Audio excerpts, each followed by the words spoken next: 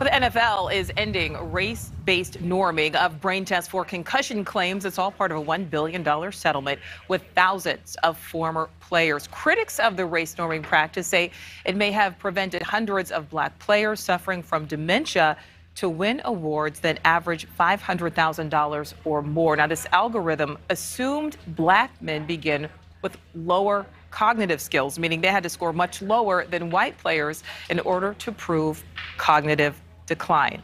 All right, so let's bring in former NFL running back Ken Jenkins. He played for the Philadelphia Eagles, Detroit Lions, the Washington Redskins. Ken, thank you so much for joining us today.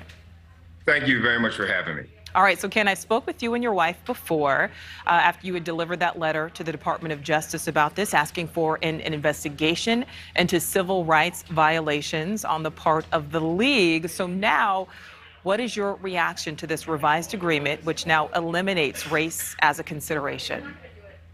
Well, certainly the news came as a win for us. We believe that ending race norming was imperative to move forward with this case. There's still a lot of things wrong with it, but it's kind of hard to celebrate the reversal of a blatantly racist policy. It's like trying to give them attaboy after they set the house on fire, and now they say they're going to help put it out. Well, I agree, and I actually want to ask you about that in a moment. But first, as I said, I spoke with you and your wife about this before. It was certainly quite a battle to even get to this point.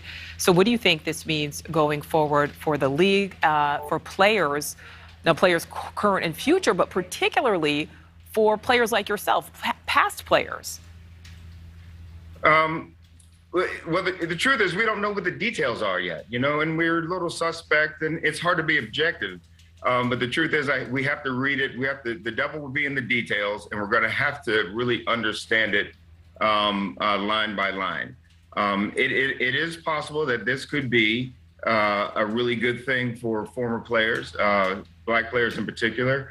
But their history says that they leave themselves a side door all the time. So it's going to be difficult until we get into the details to know exactly what's in it. All right, and so Ken, talk about that. You seem a bit hesitant, as you said, to celebrate. So just tell me why. Why is there that hesitancy? Well, again, history says that there's been no apology.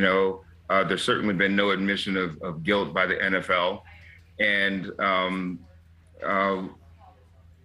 in the original settlement, they said that the doctors were responsible for applying race norms, but every time a black player got approved for a settlement, they challenged it and then made the doctors go back and apply race norms. So again, if there's no side door, that's great. But again, Right. It's hard to be objective, and we're going to try to be objective. And I hope that this is the end of race norming altogether. And before we let you go, Ken, last question for you. As a black man, talk about this algorithm that allegedly will no longer be used, but it was developed back in the 90s, included socioeconomic factors, and then lots of assumptions. Yeah, well, we think that, the race norming strategy is outdated, and it's certainly never really applied to cognitive behavior. It may have made sense back in the day when, doctors were accounting for diseases that certain groups might be predisposed to, high blood pressure, things like that. But it certainly didn't apply to race norming. There's no way out of the womb you can say that a black person is less cognitively able than any other person on the planet. It just doesn't make sense. Right, it absolutely does not make sense. Former NFL player Ken Jenkins, thank you so much for your time. We do appreciate it. Thank you very much.